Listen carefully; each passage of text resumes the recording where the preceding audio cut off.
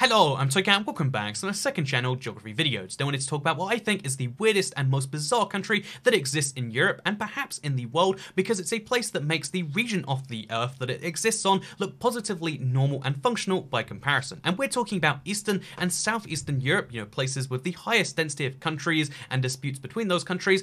When you compare that to, the place we're talking about today, it's going to be like, oh yeah, well they look really great, because what I'm talking about today is a country that you can't find on Google Maps. That's right, it's a country that won't exist on Google Maps and that isn't recognized by Google or in fact by any international body or even by the UN or any international trade body, because it's a place that most of the world legally has to consider a part of Moldova. Because even though it has a lot of the things which a layperson might consider to be a country, it has territory over which enforces its own laws and customs and beliefs over, it has its own political elections, it has, even if we dive into it a little bit further, it has its own national anthem and its own flag. It's a bit of an outdated flag, but I mean the national anthem, I can get down with the Transnistrian national anthem, so it's a weird place that isn't really officially a country, yet at the same time as not really being a country, has this weird thing where they really want the world to recognize them as one. And sadly, although their diplomacy to do so hasn't been great, and that's why they are a unrecognized country, unrecognized by anyone else that is also recognized as a country, even though that is a thing, they've tried their hardest to be recognized as one, and that's how it came up today, because it's a place that honestly I do forget about a lot, mostly because it doesn't show up on maps, but every single time that I'm researching something else, every now and then I'll just find something weird that links into it. In this case, I was researching currency for a video, and the Transnistrian ruble came up, and it's like, yeah, I guess obviously as a country they consider themselves one, of course this is going to come up at some point, but when you dive into these sorts of things, the fact that there's no official currency code, the fact that there's no official way to trade this currency, and they have to print it in another country and admit it as a token, in case you're curious by the way, these are real things, because they're such a small country, they don't have their own mint, so they had to ask the Mint of Poland to make them, but the Mint of Poland got into some troubles because obviously it was viewed as a recognition of Transnistria, so they had to say that they were tokens instead, but then the Ukrainian customs confiscated them because it was a legal currency. Basically, there's this really weird situation where Transnistria isn't considered a country and legally can't be dealt with as such, but the people there believe it to be one, and the people, and most people would even admit like, well, it's kind of self-controlled in this weird own way, and it leads to a lot of situations that you can just imagine, but let's talk about them in today's video. Let's guide you through Transnistria, one of the weirdest countries on the map. So yeah, with that said, let's kind of start by mentioning that the biggest city in Transnistria is Tiraspol. This is a city that is fairly small for a capital city. It's always, weird to look into a capital and be like, wait, this is kind of it, because again, this is quite a small country of about 500,000 people, and although about a quarter of those people live in the capital alone, you can see how like immediately when you look at this, it's like, oh yeah, it's very clear what's going on with the capital. I mean, you can immediately see like, what was that? Lenin Street Hostel just over there? It's like, okay, so as well as having a few weird things like that, you can see like, oh yeah, here's the monument to, like one of the famous figures of the place. Let's see what's going on with that. And then immediately you head over to the monument and it's like, oh yeah, this looks pretty Russian as opposed to Moldovan or Romanian, as you might expect. And you can even see like, there's a tank here, for instance. This is a good monument to Suvorov. I mean, how better to pay our respects than to have a giant tank on a... look how many layers of like thing this is. But like, yeah, there's a tank. There's even, just over here, there's a Russian flag. This is an area of Moldova, which itself is arguably an area of Romania. I mean, it's like a broken away country of Romania. Moldova is a part of Romania that was separated, and although they joined during the interwar period, they've been separate ever since because Moldova became a part of the USSR, whereas Romania was allowed to be independent, and now they've kind of stayed separate ever since.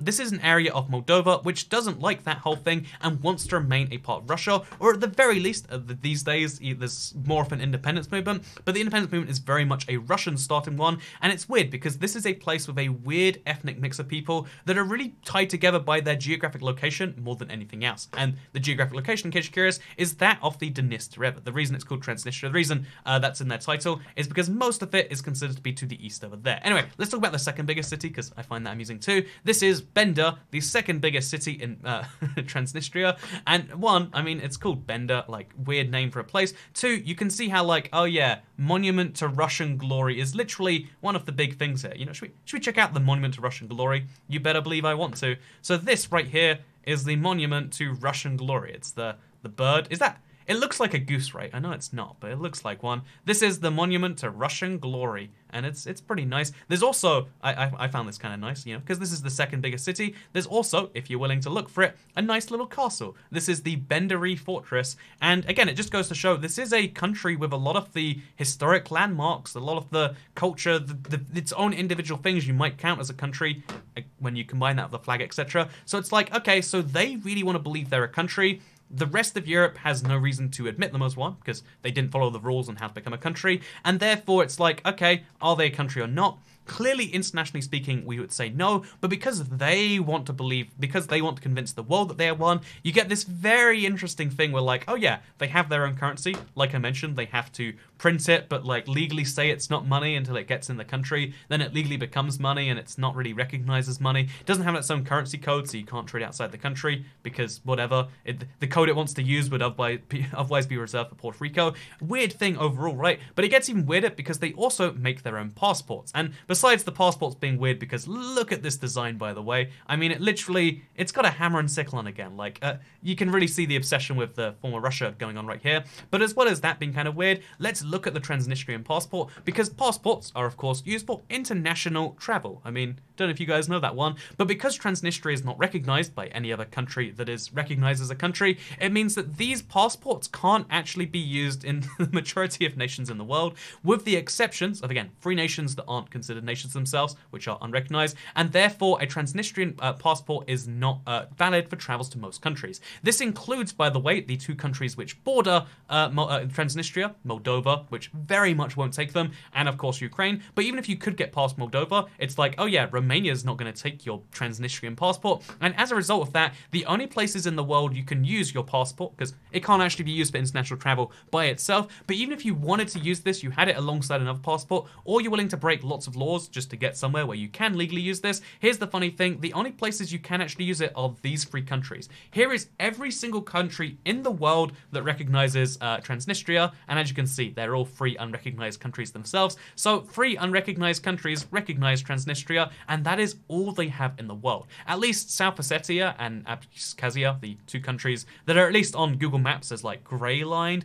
at least they have some recognition from Russia and friends, because Russia wants to destabilize Georgia for reasons, but Russia has no real interest in destabilizing Moldova, and no real interest in recognizing Transnistria, at least not just yet. So as a result of that, even though there's this heavily Russian-speaking area that has strong links to Russia itself, it is not recognized by even Russia, and as a result, they have passports and currencies that aren't recognized anywhere else in the world. And that's kind of weird by itself, I'd say, but think about the other issues of like, okay, so because this area is Transnistria, and it does border Ukraine a little bit, like I kind of alluded to earlier, so what's the deal with the Transnistrian-Ukrainian border? And the answer is some weird stuff is going on there, because Ukraine themselves can't actually do anything about that border. If you read into it, Ukraine has to make the border on their side if they want to help things, because basically Moldova has no control of the border which it shares with Transnistria, because Transnistria sets up the checkpoints and Ukraine can't do anything about it because it's on Moldovan territory, or Transnistrian territory,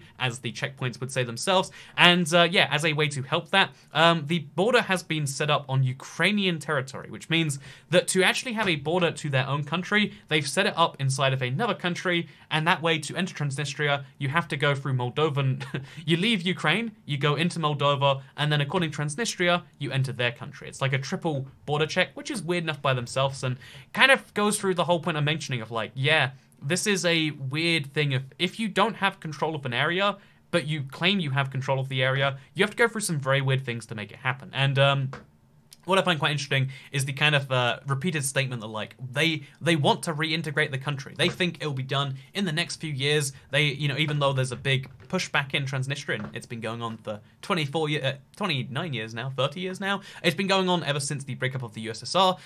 There's always that kind of push and shove where like neither side can use military strength, because there was an endless source of wars, but as a result, they really want to push the country together, because it would be, from Moldova's perspective, with a breakaway republic, it's just a weakened international presence. From Transnistria's perspective, they just want their independence to be recognized. They already kind of have it, except they don't really kind of have it, because when actual laws that are recognized by the rest of the world are enforced, it causes serious issue, because Ukraine imposed a customs regulation to the only non-Moldovan border with Transnistria, which meant that anything to go through Ukraine to get to Moldova, or Transnistria, or Moldova, as it would be called there, has to be, has to have documents processed by Moldovan custom officers. This means that to actually do business with another country from inside Transnistria, you have to recognize that you are in Moldova and deal with the Moldovan border. And as a result of this, I mean, a lot of people didn't, and there's been losses of hundreds of millions of dollars because everything that needs to go through there has to be registered officially. And this is a key thing in, like, I guess, becoming a solidified country again, because it kind of proves that big point of, like, even though there were big actual conflicts when the country was founded, if you look into it, there was a big on Transnistrian war, and we can dive into that if you'd like to, like, oh yeah, lots of people fought, and, you know, oh no, people died, it's terrible, war's a bad thing, we shouldn't do it. So even though the war didn't lead to anything, it just led to deaths and led to kind of a stalemate because people didn't want people to die, what's actually causing the real issues for the countries, what's actually now starting to get things going, is actually the, the customs regulations between the country. The immigration, actually using, like, I guess, economic levers as opposed to military levers, is the way the 21st century kind of works effectively. Because if we go back to Transnistria, the only real hope they actually have is that one day they might be able to join the Eurasian Union. Well, they really want to be recognized by the, Russian Federation, or in this case, they actually joined. After the annexation of Crimea, they asked to join the Russian Federation. This is their only hope as a country, to join some economic bloc and to have some economic union, and that is a really weird thing to say, that, like, oh yeah, even the country themselves, even in the day of nationalism, where nationalism can dictate where you lead a lot of things, unless you have some form of plan for the economics, that's where people are going to start leaving you. By the way, this is called 25th of October Street, and you can just see, looking at it, like, oh man, this is a very Russian-looking place, because they use Russian as the primary communication language, and obviously even the Moldovan alphabet is in Cyrillic anyway. But it's like, yeah, this is a weird part of the world that looks like one of the few places where the USSR is still strong and alive today. They've got a map of their country in that wall over there. That's nice. That's pretty considerate. If we actually go over here, there's a place called Russia on the... Oh, this is a nice building. You know what? Say what you want about Transnistria, but they've got a cool little building, which, by the way, has the Russian flag colours outside of it, as well as their own. And what is that? What is that, a bust off? But you get the point. They're like, Transnistria is a country that has to try very hard to recognize itself as a country, but the overwhelming fact, the thing that I think will one day settle this issue, probably not in the way that Transnistria would like, is that to exist as a country, you need to have something economics, and without a official currency, that becomes tricky. Without an actual way to get things into your own border and control your own border policy, it does seem as though that is a thing that is going to be trickier for them. And just in case you're curious, by the way, because this video was kind of just like, oh yeah, I accidentally found out about Transnistria again and just couldn't stop diving into it. That's what this whole thing is. It's just like, I went down a wiki hole. Would you like me to share some other things with you? Because I was just like, I found some interesting stuff. So these are the only countries that recognize Transnistria. Every other country has a big thing saying that, like, hey, we don't recognize them really. Even Liechtenstein, like, come on, guys, they're an easy one to get on your side. They're like, oh, I don't really agree with that one. I think shouldn't recognize them as a country. Moldova, of course, has a lot to say, but it's really interesting to see that, like, okay, so they're not recognized, but what they have done is they've made something called the Community for Democracy and Rights of Nations. There are 4 separate countries. You know the 4. You want me to say them again? The 4 countries that will recognize each other. But yeah, this is 4 separate countries, or countries, that have all agreed to share their, all agreed to have this kind of, common bond with each other to share their, they want to share democracy and rights of nations of the world. And although that's kind of questionable given the nations within it, they do all have visa-free access to each other's countries. So that's nice. If you can get from one of these places to the other, which, spoiler alert, you actually cannot, because, I mean, that's not how the world works. Although, actually, right now, I wonder, Tiraspol Airport, does it have its own airport? How do people fly in and out of that? I've just, see, okay, actually, you're going to witness me going down the rabbit hole right now. Oh, it's just an airbase. So there's no official international...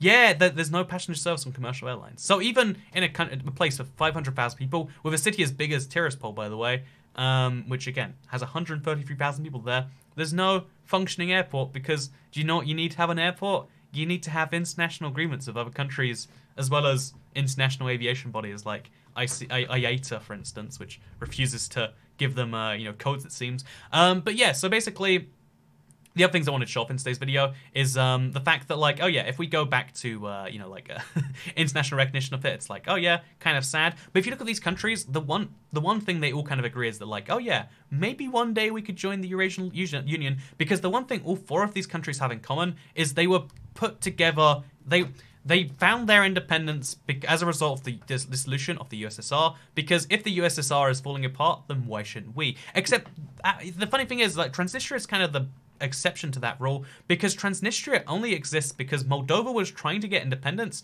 and this man, Igor Smirnov, in fact, Igor Smirnov actually disagreed with that heavily. He saw that this language, he saw that there were talks of, like, maybe we could become independent, and as a result, he was super nationalist, you know, in favor of the USSR, wanting it to be, you know, not communist anymore necessarily. He didn't like communism because, I mean, his father was arrested by Stalin, basically, and just because of some weird irregularities in supply distribution, which is weird. But anyway, basically, he didn't like the idea of communism. He didn't like the leaders of the USSR, but he really liked the idea of a combined Russia. Because, I mean, this is literally a man who was born inside the Russian part of the Soviet Union. So, yeah, as a result, his whole thing was that there should be a country that exists as the USSR. He doesn't want Moldova to be independent, and the Transnistrian independence movement was just a big movement to stay apart from all of that, despite being separate. And his whole goal, he said, like, repeatedly, is like, his life work is to make the Transnistria, that's the official name, the Moldovan Republic, recognized as a sovereign state, and it's the goal of his entire life work. This man has one goal in his life. I mean, you can kind of see why, like, when you look into, like, the figures behind the weird movements that don't make sense to you, if you actually look into it, it's like, well, it kind of makes sense that, like, oh yeah, he was the son to someone, and you know, like, the Nazis took over some land, and then when the Red Army took it back, he had to move to the Ukrainian SSR. His father finally moved up pretty high up, but then Joseph Stalin found some irregularities, so he got sentenced to 15 years in a forced labor camp, and it's like, oh yeah, and then also they went to the Ural Mountains, and it's like, you can kind of see where, like, the backstories of these people make sense and why the people believe the things that they believe. This person, this man, who is dead, if I'm not mistaken, oh, would you know, he's not dead yet. That's nice. That's delightful. But the thing is like, these people are, you know, they believe in a big movement, and this man just believes in the idea of a Transnistrian republic that needs to one day, you know, go something to do with Russia again, but not the direction of Moldova. Whereas Moldova, on the other hand, kind of just agrees that, like, hey, that's our territory. All international law says that's our territory. We can't recognize you as independent, or who knows what else is going to happen, and no one in the world recognizes you as a country. We are the one that the world deals with. Why won't you too? The amount of benefit that could be had for both countries by reuniting is a lot, and that's why it's interesting, because there has to be some economic move to keep the countries apart, or one day, just by nature of the fact that you know, movements that are based around ethnicity, or movements that are based around the idea of a spirit of a nation, need to be revived on a regular basis, whereas economics is happening all the time. And that's why my prediction genuinely is here, that someday there'll be some agreement that involves a high degree of, you know, a self-rule of running themselves. Transnistria will be reunited back into Moldova. All it takes is Moldova to make a good enough offer, and Moldova themselves be doing a lot better than they are right now. Because Moldova is the poorest, you know, country that exists in Europe in terms of GDP per capita, in terms of average wages. It's a pretty, you know, like, if Transnistria didn't exist, a lot of the wacky things that are true about Transnistria are kind of true when you look at it in Moldova. Like, it's got a lot of things that make it kind of wacky and, you know, maybe you could say concerning when compared to, you know, like the rest of Europe. But still, you can see the night and day difference between Transnistria and Moldova. And as that night and day difference, by the way, it went from night to day, isn't that a fun thing? But as that difference just gets stronger and stronger, bigger and bigger, you're going to see how there is more and more incentive to reintegrate, I would imagine. But, you know, maybe I'm wrong. This is, right now, in the 21st century, economics is the #1 thing that decides everything and anything. Because, like I said, economics is every day, whereas the idea of a, you know, a big nationalism, independence movement, as fun as it is to be a nationalist, nationalism is something that has to be reinvigorated on a regular basis, whereas economics happens every single day of your life, including when you watch this video and you gave me some fraction of a penny. So thank you very much for watching this little video. I just wanted to share the rabbit hole I dove into today, and yeah, maybe you enjoy that too. If you don't, wait, why is that? I wonder how people get around Transnistria, because Transport Moldova makes sense, but, like, what about Does the rest of even do quite well? Because I know Chinsau has an airport. It's only one airport, even all of Moldova with international flights. And even then, it's only got 20. And off those 20, there's none with Ryanair, which are the biggest airline in Europe. There's one to Frankfurt. There's a few with Wizz Air, including to London Luton. So, should we fly to Moldova? Would that be fun? Would that be an interesting video? Can I get into Moldova without visa? I know I can get in Transnistria without visa. See, these are the rabbit holes I'll just dive down. Like, wouldn't that be interesting? Should we do that for a video sometime, internet? Would that be fun? Is Moldova nice? Is Chinsau great? Is it a safe place for me to go? There's more people in Chinsau than in all of Chisinau. Chisinau. There's more people in Chisinau than in all of the rest of Transnistria combined. In all of Transnistria combined, I should say. That's a fun little fact. But yeah, can we go there? Actually, wait. Here's a fun fact, just in case you're curious. How do you know if you can go to a country? What you do is you type in gov UK Moldova, and then there's like a big page of like entry requirements and like safety security briefings. Most visits to Moldova are trouble-free. You should be alert to the possibilities of protests and demonstrations. Yeah, you know what, don't join in a protest. I don't like protesting anyway. The only one I saw was in Slovenia, funnily enough, with loads of like pro-EU people, even though they were in the EU at the time. It was kind of weird. Anyway, if you're in Moldova, keep up to date with developments and take extra care. Avoid large crowds. Yep. If you visit Transnistria, you should be aware the region is outside the control of Moldovan authorities, and consular assistance the British embassy can provide may be seriously limited. So watch out for Transnistria, which gets its own page, by the way. Fun fact, whole little section. But yeah, how do you know if you can go in? You just go entry requirements. And visas are no longer required to enter Moldova if the stay is under 90 days. So I can go. Honestly, I didn't expect that I couldn't go, but in case you're ever curious, like, that's how you do it. But if you go via Transnistria, you'll have some issues, but you'll receive a registration document, and then you present it when you leave. That's a weird thing, actually. If you cross the border by rail, there's no immigration controls, and your passport won't be stamped. See, I'm just saying, that's a questionable way that whole thing works. Anyway, yeah, you can dive into this forever. You can be like, oh yeah, what's the deal with money? They use it's traditionally cash-driven, so let's make sure we bring in some Moldovan lei, I guess it's called. Let's see what it's called. Moldovan lei. Yep, it's, you get 25 of them to the pound, so, fun fact. Yeah, that's the day's video. Toycat researches things and decides he wants to go to Moldova. Would you like to see me in Moldova? I'd like to see me in Moldova. But 8 weeks before my trip, I've got to check out the latest country-specific health advice, so that's going to be a whole thing weighing me down. But no, yeah, thank you very much for watching this video. Hope you all enjoyed it, because I'll see you in another video, probably. Unless I die before then, in which case, goodbye forever. Second channel, don't care.